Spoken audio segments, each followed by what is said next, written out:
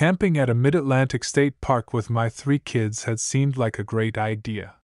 The forest was lush and inviting, and the kids loved exploring the trails around our campsite. The park had well-marked paths leading from our site to the bathhouse, and we set up a buddy system for bathroom trips, emphasizing the importance of sticking together. The first day passed in a blur of activity. The kids ran through the forest, collected interesting rocks and leaves, and marveled at the wildlife. As the sun set, we gathered around the campfire, roasting marshmallows and sharing stories. The night was peaceful, the only sounds those of crickets and the occasional hoot of an owl. The next morning, we woke to a flurry of activity and concerned whispers among the other campers. A park ranger made the rounds, informing everyone about an incident during the night. Apparently, a woman had been bitten by a rattlesnake on the trail to the bathhouse and had been rushed to the hospital. The ranger warned us that it was rattlesnake breeding season, and the snakes were particularly active and numerous. A chill ran down my spine as I processed the information.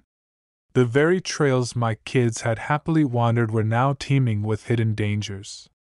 Rattlesnakes were known to be elusive and well camouflaged, making them difficult to spot until it was too late. I couldn't help but think about how easily one of my kids could have encountered a snake during their explorations or trips to the bathroom.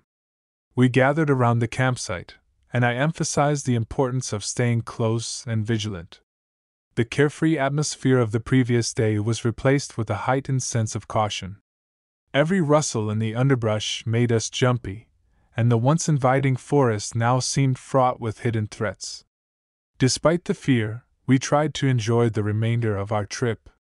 The kids played games close to the campsite, avoiding the trails altogether. We spent more time at the picnic area and by the lake, where the ground was clear and the visibility better. The experience had changed the mood of our trip, but we made the best of it, finding safer ways to enjoy our time together. When we finally packed up to leave, the relief was palpable.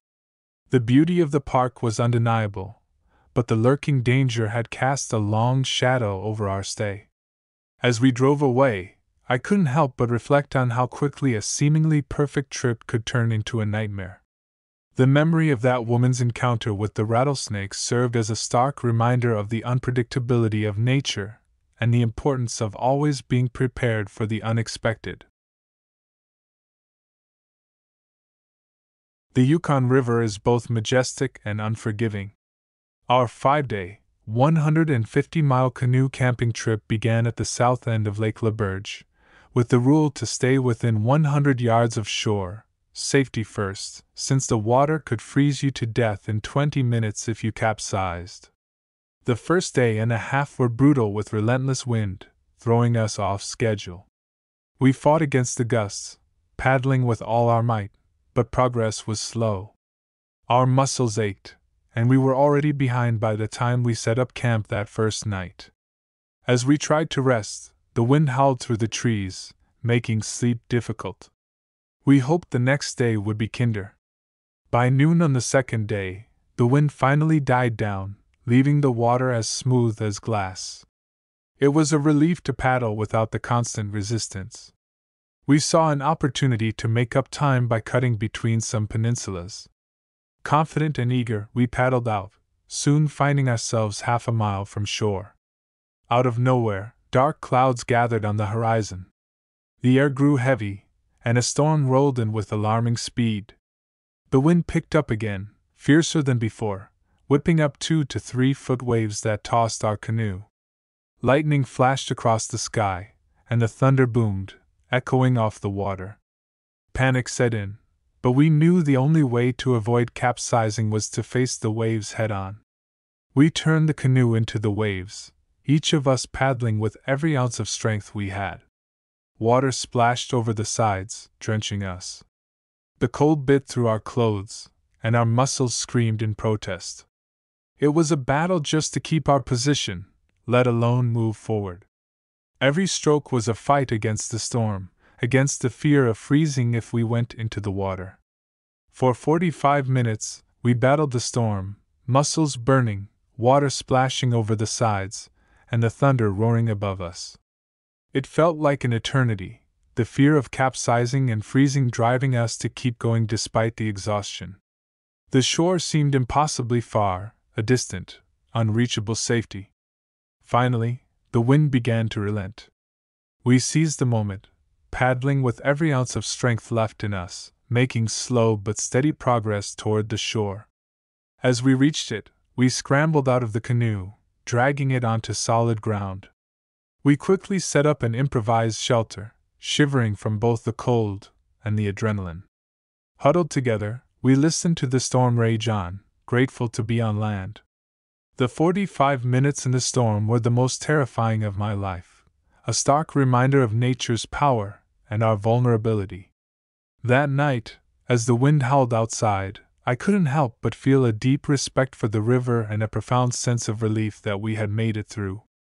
The rest of the trip, though challenging, was nothing compared to that harrowing ordeal on Lake LaBerge. The storm eventually passed, leaving the lake eerily calm again. We took the opportunity to rest, our bodies aching from the exertion. The fear from those moments on the lake lingered, a stark reminder of how quickly things could turn dangerous in the wild.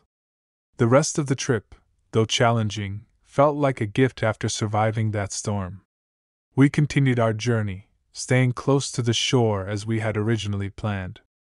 Each night, we set up camp with a new appreciation for the solid ground beneath us. The Yukon River, with its breathtaking beauty, held a respect we hadn't fully understood before.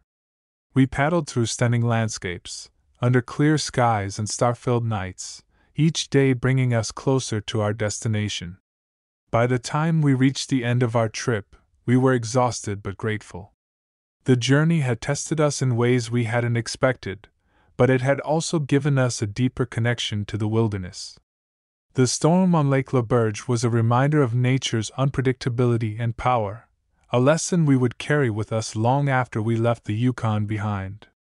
The memory of those 45 minutes in the storm stayed with me, a vivid reminder of how small we are in the face of nature's might.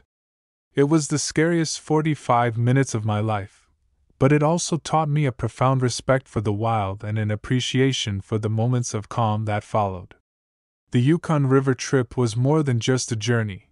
It was a testament to the strength and resilience found in the heart of the wilderness. The scariest thing that ever happened to me while camping was the last year my mom took us out. I was around 11. We had a truck bed camper that we'd slid out of the bed, so it stood on metal leg stands, giving it a somewhat precarious feel. That night, a storm kicked up, shaking our little camper with its fierce winds. I woke up in the middle of the night to find my mom sitting silently on her bed, looking worried and intense. Her eyes were fixed on the darkness outside the small window. I could hear the wind howling, and something about the sound felt wrong, more menacing than any storm I'd experienced before. I sat up and listened closely. "Mom, is it a tornado?" I asked, my voice barely a whisper. She nodded, her face pale, and we sat there in silence, straining to hear over the roar of the wind. It sounded like a freight train, a low, constant rumble that grew louder and louder, shaking the camper on its flimsy stands. The minutes stretched on forever as we waited, hearts pounding. The camper swayed, and I feared it would tip over. The sound of the tornado was so loud, so close, that it felt like it was right on top of us.